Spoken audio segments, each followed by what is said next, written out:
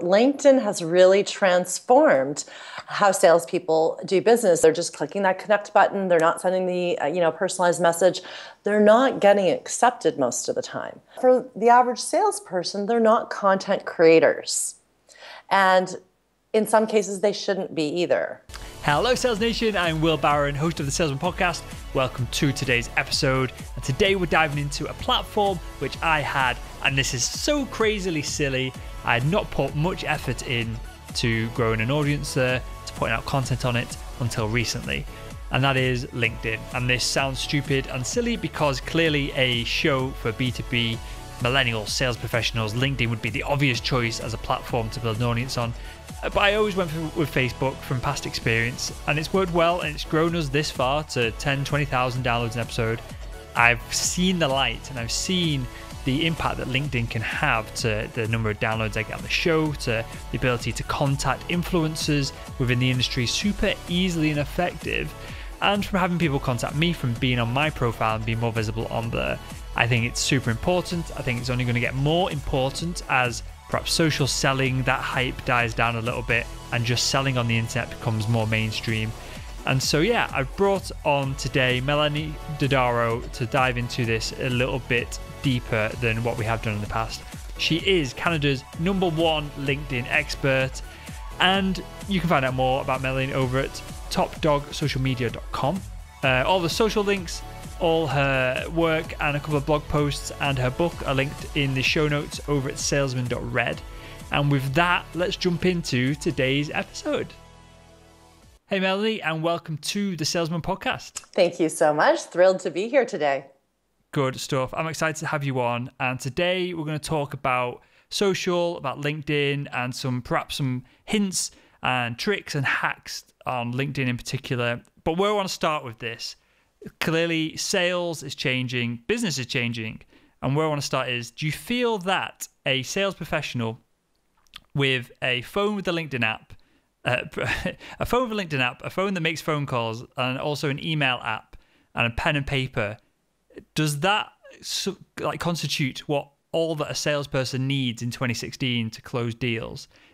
Do we not need laptops, computers? Do we not even need things like video calling? Is a smartphone enough in 2016 to close deals? That's a great question. I was actually thinking about that before we jumped on. I was thinking, LinkedIn has really transformed how salespeople do business. And I was thinking about it. I was like, well, what before LinkedIn was, so transformational? And it literally was the phone and email. So it is absolutely. Now, in terms of, getting rid of a computer per se, I'm actually a big advocate of using LinkedIn on your computer versus on a mobile device. Having said that, there's many things that you can do on a mobile device. Of course, you can be responding to messages and so forth, but it's a little bit trickier to do some of the things that I teach people to do when they're using LinkedIn for prospecting, which is always personalizing your connection requests. There's ways to do it, but it's a little bit more complex, and it's just a lot easier to do from a desktop computer or a laptop computer. So, if your LinkedIn is part of your daily prospecting, let's say you spend 15 or 30 or 60 minutes a day on it, I would be spending that period of time in front of the computer using it. And then if you're checking in on it, over the course of the day, absolutely check in via your mobile device. And why is that? And we can dive into some of the specifics potentially, because I've noticed that when I add someone on the desktop, most cases it gives me the opportunity to write a introduction kind of thing. But then when I add people on mobile, it doesn't give me that option. Is that because they're fading it in or out, or is it just a bug or an oversight? Why is that? Yeah, it just doesn't have the same level of functionality as the desktop version. So, with limited functionality, it's easy to make mistakes. So, people can easily, just hit that connect button thinking that they're going to get the opportunity to customize that message. One of the things that happens to me every single time I speak at an event, I'll always say to the audience, I said, I don't accept LinkedIn connections anymore unless somebody's personalizing it or unless I know them, because I'm very close to the cap of how many connections I can have. So I would say, and how many is that? Because that's something I only learned recently, that I started asking the audience to add me on there, that I've started getting throttled and warnings and stuff because of the amount of people adding me in a short period of time. Yeah, so it's 30,000, connections that you can have basically. You can request after you reach that limit to have LinkedIn add more, but you're at their liberty whether they're going to say yes or no. So, most people never will reach that limit. But because of that, you want to be able to make sure that, I want to make sure that, the people that I'm connecting with are real, that they know, that they know who I am. And there's a lot of, on all social networks, there's a lot of spam. There's a lot of, fake accounts and stuff like that. So when somebody sends me a personalized note, I know they're real. And especially if they say, hey, Melonie, I just saw you speak at X event or heard you on, this podcast or this webinar. I know that they're real and I always accept them. Even if their profile doesn't include a picture, which is usually another criteria, I won't accept people without a picture, but I will because I know it's a real person behind that. And so what will happen often is, if I'm on stage and I'm saying, feel free to send me a message, a connection request, but personalize it, please, letting me know that you heard me speak here. Then they'll hit the connect button on their mobile and it'll send a generic message. And then they'll send me another message afterwards saying, oh my gosh, Melonie, I'm so sorry. It didn't give me the opportunity to. So now when I'm speaking, I'm like, don't use your mobile device right now. Hold off. And, and then I'll explain to them basically how to do it. But yeah, there's just a lot more functionality with the desktop version. You and I might be without, I'm trying to not sound like we're special here, but you and I might be separate cases in this, in that you clearly have way more connections and followers and that on there than me, because I've only been experimenting with it the past 2 weeks. But I'm sure I'll get to that point in the next few months. For the average decision maker, for the people in the C-suite, do they have the same thoughts on this? Will they only accept a connection request from someone who's personalized it? Or would they be perhaps a bit more liberal if a salesperson is trying to connect with them? And we'll come on to perhaps the process and the protocol of doing it after that. Yeah, well, you have to remember the higher up the food chain you go in terms of, C-suite and so forth, the more they get inundated with stuff. And so you have to be, above, how everybody else is approaching them. And so most people just don't even know. They're just clicking that connect button. They're not sending the, personalized message. They're not getting accepted most of the time. So, and for a salesperson, one of the things that's wonderful about LinkedIn is you have ungated access to decision makers that you don't have necessarily on Facebook or Twitter, because a C-suite executive is not managing the company's Twitter or Facebook, but they are managing their own personal LinkedIn, right? So you do have that ability, but you have to be able to cut through the noise because they are getting inundated. And so, it starts really with making sure that you have a great profile and not too salesy of a profile. One of the things that I teach salespeople is, don't be going on and on about all your sales awards, because your ideal clients don't care about that. Unless you're looking for a job, that's when you're definitely going to want to put those things into your profile. But if you're not looking for a job, if you're looking to use LinkedIn as a business building tool for your existing position as a sales professional, then make sure that your profile really speaks to that target audience that you're looking to, that it speaks to who they are, the problems they have, and the solutions that you offer, and is very client focused. Less about you, more about them. So, what somebody's going to do, if you've got a nice personalized note, then they might likely click on your profile just to say, who is this person? And that next step has to be in place for them to actually accept. So if you've got those in place, a nice personalized note, not trying to pitch them or sell them anything, not saying, hey, I think you'd love our product or service. I'd love to connect with you here on LinkedIn. That's the surest way to get reported as spam or simply ignored. But really reaching out and finding some reason to be able to reach out to them in a non-threatening, in a non-salesy, non-pitchy kind of manner.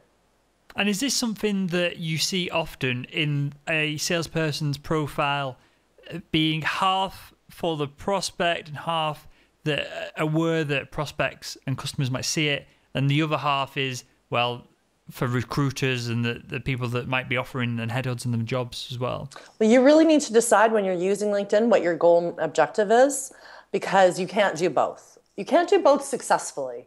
And on that, Melonie, does LinkedIn know what it wants users to be doing on that? Because I know when I first joined, it was just a CV or resume. That's seemingly that's all it was. And then I've had a couple of guests on the show who ripped me to shreds, pulled the profile to bits. Clearly, I had to up my game on it, so I've redone it, and now it's a lot more focused, and I can clearly see the difference between the two. But it seems that LinkedIn is going on this evolution away, perhaps, from it being a resume and more into being a profile of your current, who you're trying to attract. Would that be? Yeah. Would I be justified in saying that? Yeah. So LinkedIn's gone through quite an evolution, as you mentioned, and it's really transformed from the early days, which was very much a recruitment, job-seeking kind of platform, to a B2B and full-out business platform, and a very strong content marketing platform as well. So it really has, changed its identity. However, a lot of people still kind of see it the way that it used to be. And in that are setting it up as a CV, which is not necessarily the right way to approach it if you're not looking for a job. If you're looking for a job, you're going to absolutely approach it that way. If you're looking for business, you're looking for prospects, clients, leads, and so forth, you're going to take a different approach. And at any time with your LinkedIn profile, you can change it, right? So if you're using it right now for prospecting for your existing position, then you focus on that. And if at a later date you decide, hey, you know what, I'm not happy in this position, or I'm not happy with this company, then you can go back and put some of that stuff in there that really highlights your achievements and is well positioned for recruiters and so forth. Okay, so you mentioned content marketing then. This is an opportunity perhaps to make your profile even more client focused and more bespoke to your industry, and to put yourself across as a mini thought leader perhaps, and show your expertise. But should salespeople, and this is a general question, but do you feel salespeople should be curating content and putting it on LinkedIn Pulse, or should they be purely curating other people's content and sharing it within the feed? Yeah, so there's multiple ways to share content on LinkedIn. One is LinkedIn Publisher, and those published posts actually live on your profile. So right below your picture, you'll see the last 3, and if you click to see more, you can see them all. It's a great opportunity for people to learn more about how you can help them, learn more about you, and so forth. But for the average salesperson, they're not content creators. And in some cases, they shouldn't be either. If that's not a strength for them, if that's a strength for them, then absolutely go for it. But if it's not, you don't want to be putting up lousy content. And it very much is, the company's responsibility to be providing that content for their sales teams. So what they should be doing is definitely curating content, industry content, their company's content as status updates. You can be sharing it in groups when it's relevant. If the company is providing content that can be repurposed as a LinkedIn Publisher post, like they're providing articles that their employees can, put into their profiles, then great, that's fantastic. But yes, sharing content see, here's the thing. Basically, what you're doing when you're building your LinkedIn, your LinkedIn connections is you're building them with targeted prospects. So you want to be staying top of mind with those prospects that you've already engaged with, that you've already connected with. Sharing relevant content that's going to be of interest to them is key in order to do that. So it keeps you top of mind. You might be connecting with a prospect today that doesn't know that they need what you have right now, or it isn't a top of mind problem right now, but it might be in 2 months from now. So you staying on their radar over the next 2 months is really important. And is there any best practices for sales professionals to be sharing and curating content on LinkedIn? I'm sure a marketer would take a different approach and would experiment and A/B test and all this kind of thing, and perhaps a salesperson doesn't have the time or the expertise to go down that route. Should salespeople, if it's possible, if we can give them a process, should they be posting 2 pieces of content a day, one at lunch, one after work? And is it, again, and this is a question I ask all the time, is it better to be posting more posts to stay top of mind by just a visibility standpoint of your name being on the person's feed, or is it more important to post high quality content? Well, the answer is both. So, once a day is fine for a status update. If you're posting articles to LinkedIn, your own articles or your company's articles to LinkedIn Publisher, once a week or once every 2 weeks is fine. But status updates you can do daily, at least Monday through Friday. And one of the tricks that you can do to find that content to be sharing is utilizing Twitter in conjunction with LinkedIn and creating Twitter lists of industry content. So it might be, industry publications, magazines, newspapers, whatever. Could be, other people in a similar industry that are serving the same target audience that might have content that's very relevant. Obviously you want to be careful about sharing competitor content, but there might be times when that makes sense as well. Especially if you want to put your own spin on it, who knows, right? So, with a status update, it's typically you're only posting a couple questions and a link. I'm sorry, a couple of sentences and a link.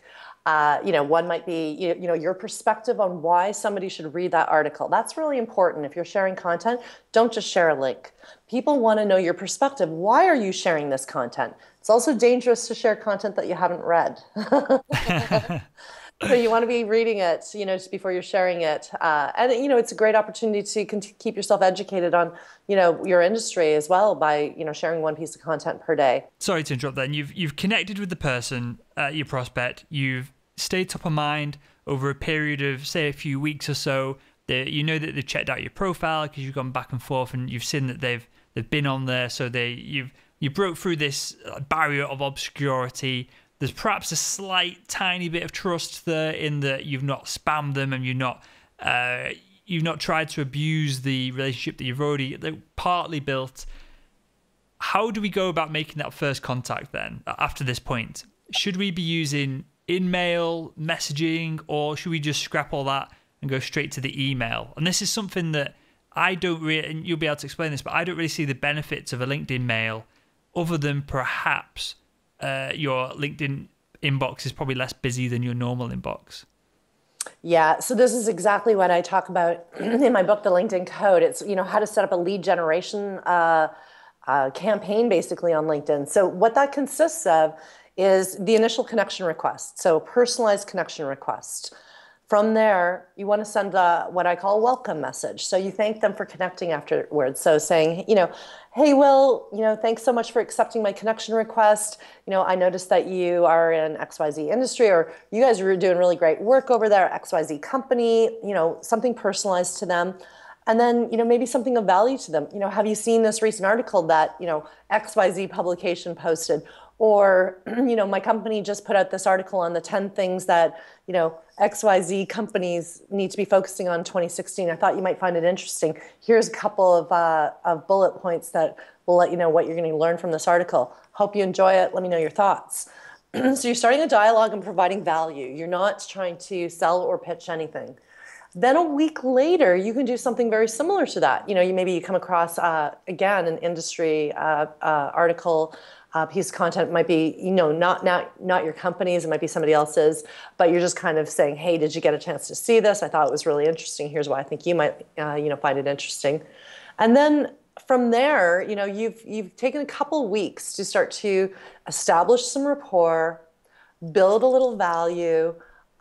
Then, you can move to the next step and really kind of ask them, maybe they're not the right person that you need to connect with at the company.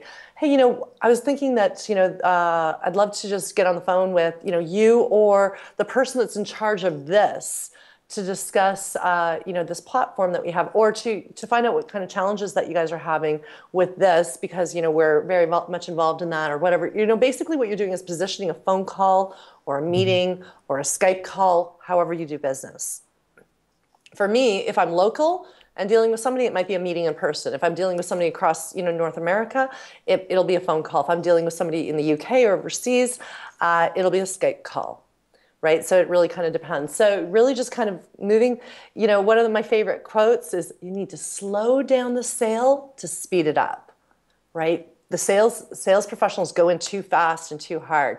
Hey, I think you're going to love our product. Can we set up a call? No value. And is that something that you see in your training? All the time. All the time, yeah. They go in too hard, too fast, and haven't established any value, any trust, or any rapport. And is a couple of weeks, which is what I scribbled down here, Is that the kind of timeframes we're looking at Yeah, to it does. even just approach that first phone call? Absolutely. It's the perfect amount of time. It's not too fast and it's not too slow. So, people make two mistakes with social media, LinkedIn specifically. They go in too hard, too fast, or they never ask for the phone call. They never asked for the meeting. They're just sharing content and engaging and doing this stuff, and they forget. And this isn't so much of a problem with sales professionals. It's more of a problem with entrepreneurs and people that aren't necessarily trained in sales, that they go too slow. So the perfect combination is coming and finding that place in the middle that fits for everybody. So that's generally what I have found works across all industries, across all different types of decision makers. And would you always stick to the messaging to get the call? Or would you, because this is what I've done most of the time, and no experimentation here, but I would do the lead nurturing, so to speak, on LinkedIn, break through that obscurity, give them as much value as you can by sharing content. But then I would probably chase them over an email for the call.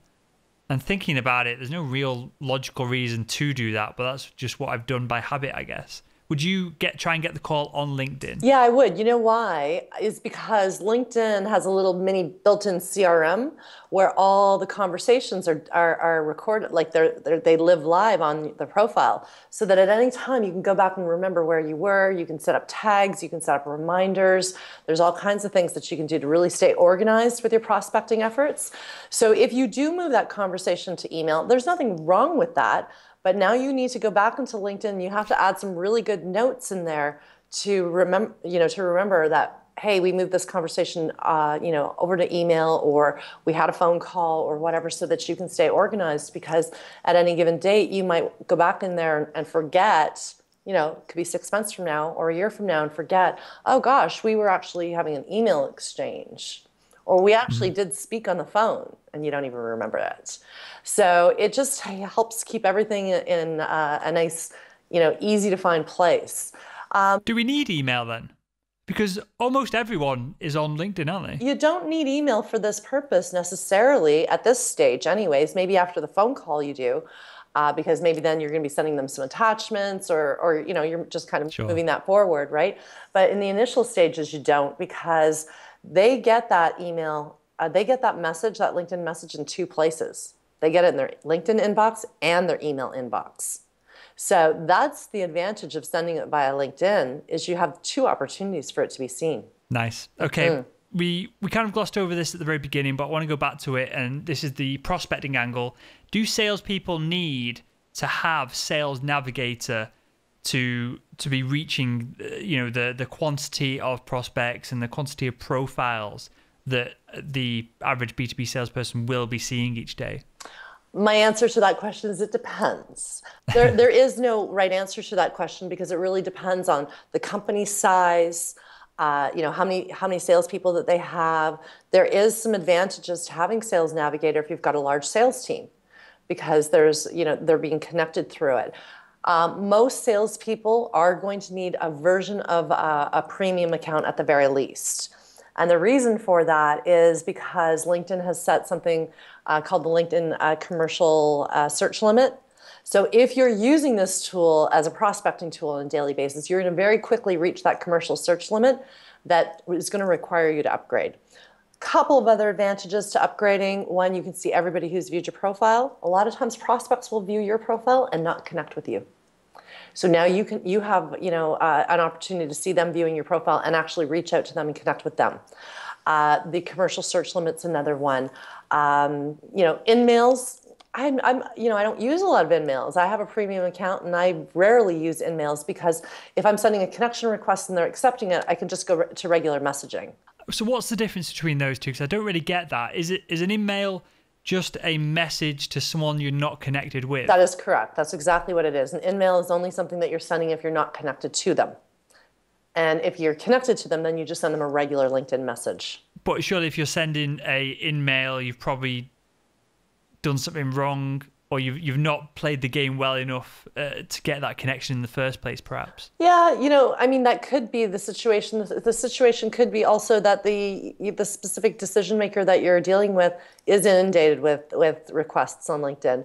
And if this is a client that you're really interested in, they haven't responded to your connection request, this might be an opportunity for you to send them a really nice email and say, hey, with more than the 300 characters you can send in a LinkedIn connection request, a little bit more details about why you want to connect with them, and and so forth. Really, maybe even adding some value there, right there. And with the search limit, so I've got my own little hack around this, but there's probably way simpler ways of doing it. And all I do is search for the person's name in speech marks in Google with the I don't know what you call it, a Boolean add-on or something to the end of it with LinkedIn. Yeah, yeah. I just do that, and then that just seems to circumnavigate it. Absolutely, you can do that. Yep. Cool. Well, that probably made no sense to anyone listening, so I'll put some pictures or screenshots of that in the show notes over at salesman.red to make that slightly more understandable. And with that, Melonie, I've got a couple of questions I ask everyone that comes on the show. First one is, and this is going to be a difficult one to throw at you, who is the world's greatest salesperson? Oh my goodness. Oh, you know what? I think that I had one of the world's greatest people, female version, working for me years ago. About 15 years ago, I owned a business on the other side of the country in Toronto. And I had this girl working for me, this woman working for me, who was just a phenomenal salesperson, but just an absolutely genuine, nice person. This girl had a photographic memory. She remembered everything about our customers. Even if we hadn't seen them in 6 months and they would come into our business, she'd be like, oh, how was your daughter's wedding that you went to in Phoenix 6 months ago? And I would just be there and I'd be like, what? Like, how does she remember this stuff? She was phenomenal. There's so many great, there's so many great salespeople out there. I mean, Jeffrey Gitomer is one of the people that I've always kind of, looked up to as a sales professional. He actually endorsed my book, The LinkedIn Code. Is a phenomenal person, and I find what I love about him is that he's just so friggin' funny. Yeah. He makes the whole topic of sales so much more interesting.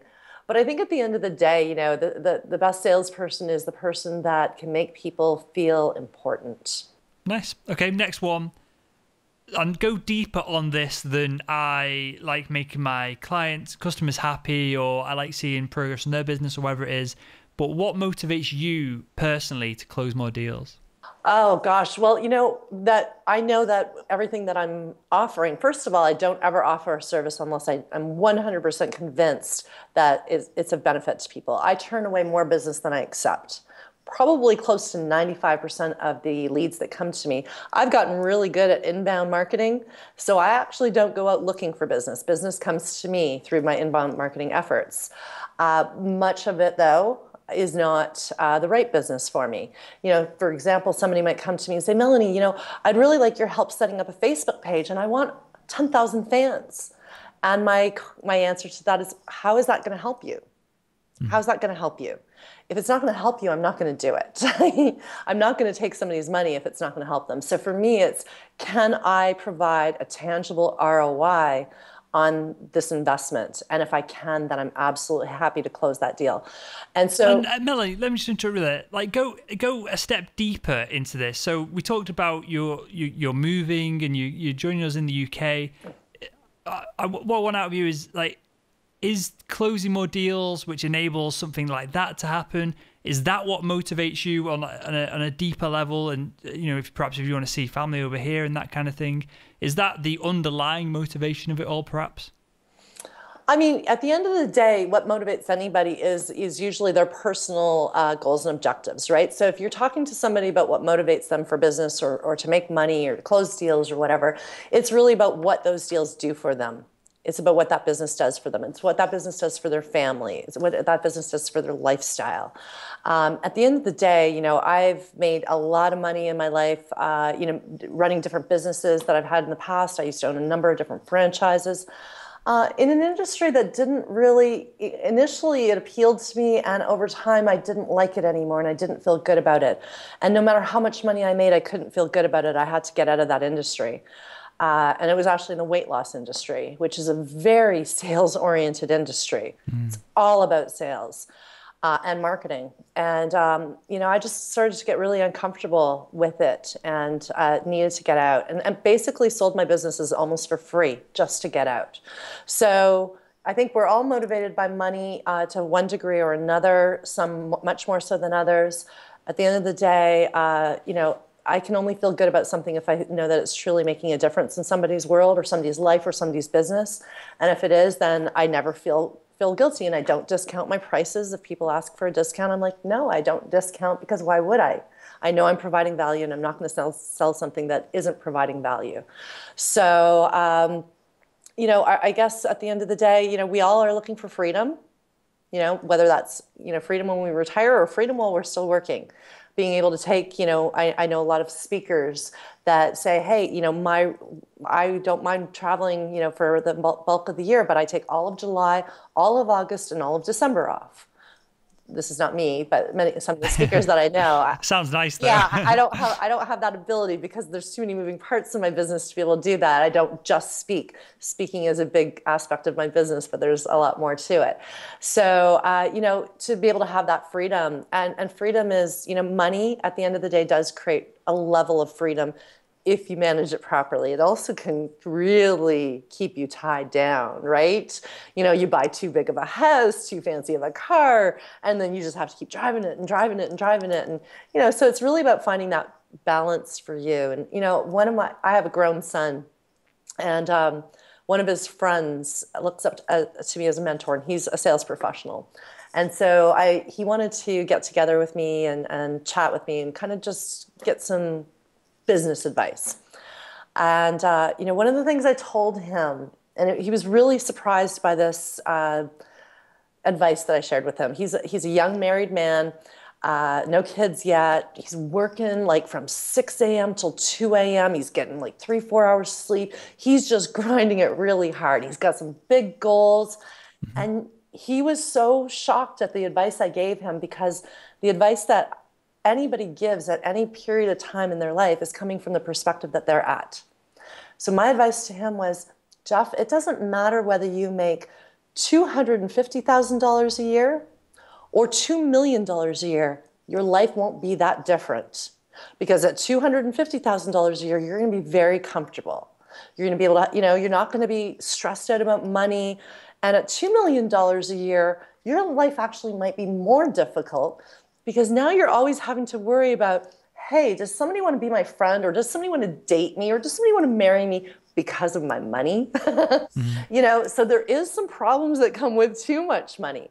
At the end of the day, it's, what makes you happy? What do you need to be happy? And I think, finding that balance of time freedom and money freedom is what's going to really ultimately make people happy. Because, if you are neglecting your family, neglecting your friends, neglecting your children, neglecting your health or whatever other aspect of your life, it's not worth it. So you do need to find that balance to make it make sense.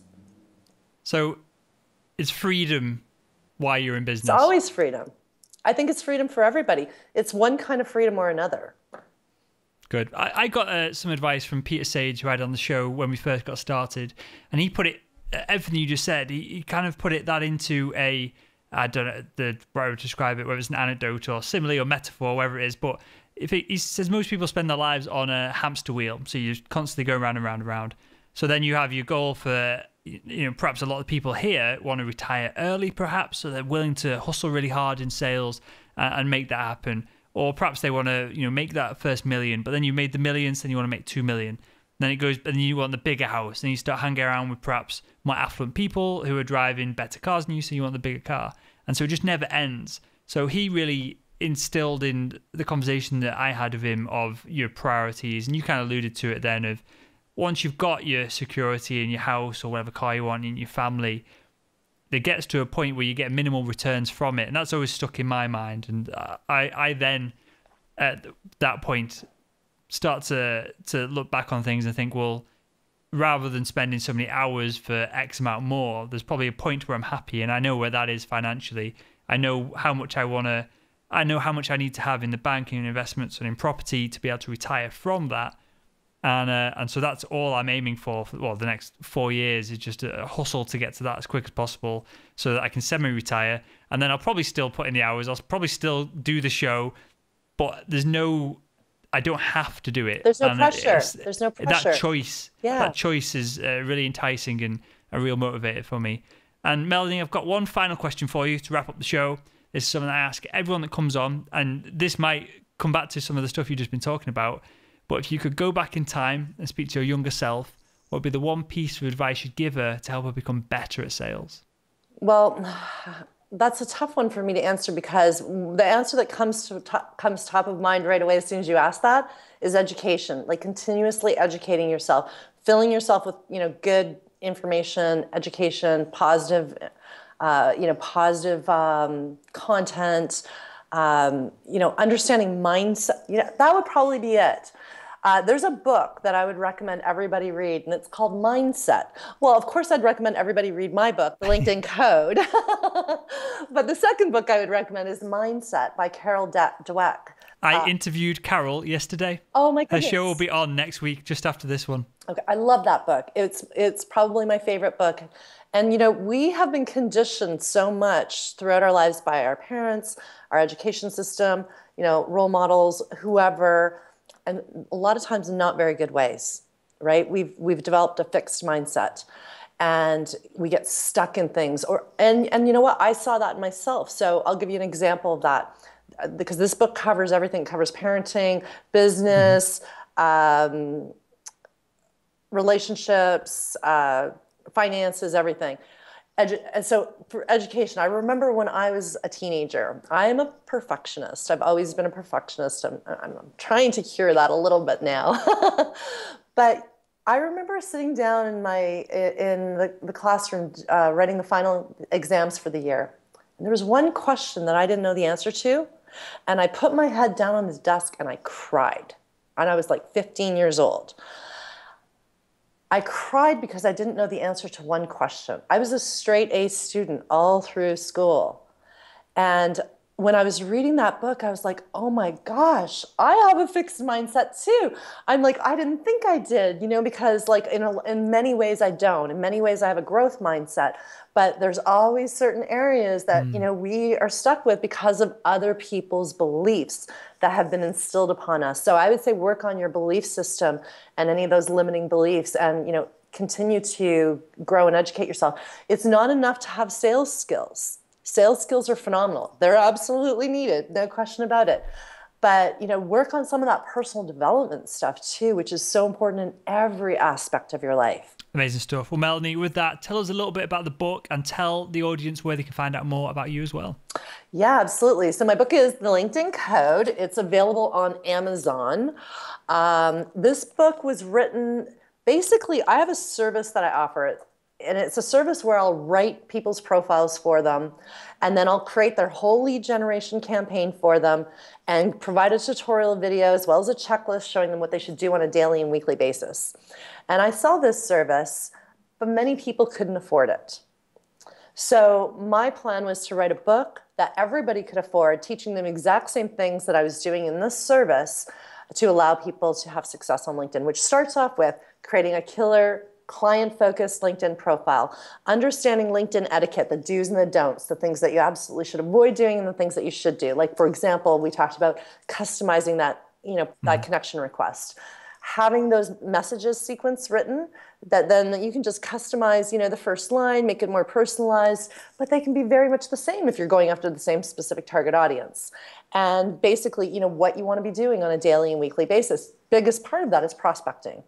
And maybe staying in touch with, some hot prospects that aren't moving forward. So maybe you create a nurturing campaign where you're just reaching out to them once a month or once every 3 months with, hey, I just came across this and thought that you'd really enjoy it. Just kind of maintaining that keep in touch strategy. So that's what my book is all about. I don't teach you how to do this and this little thing on LinkedIn and this little thing that doesn't actually generate any results. It's all about very specific, and it was written for salespeople because salespeople don't have a lot of time to sit there and read all these little details. It just laser focuses on the things that are going to produce an ROI.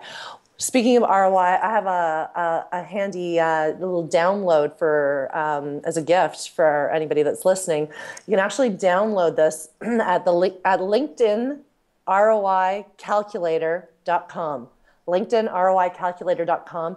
It's a calculator that I created in an Excel spreadsheet that you can go in, you can edit and put your own numbers in it. So let's say, for example, you're willing to reach out to 6 new prospects per day.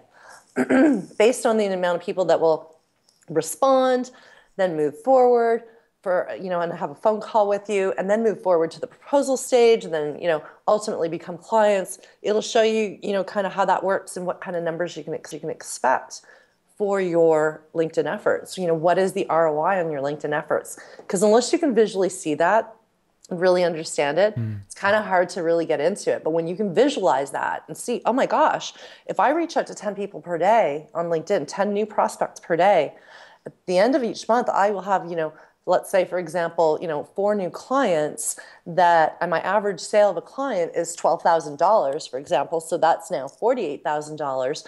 And they repeat purchases, typically about 5 times. So now my ROI on that is, that $48,000 times 5, and I'm going to do that month after month after month after month after month. And share your website URL as well. Yeah, okay, so I have 2 websites. I have topdogsocialmedia.com, which is where I blog. I post lots of really great content on social selling, LinkedIn, and other social networks. And then I have a website that talks about my book and some of the LinkedIn-related services that I offer, and that's the linkedIncode.com. And there's a direct link to Amazon, depending on what country you're in, whether you want Kindle version or paperback, to take a look at the book further on Amazon.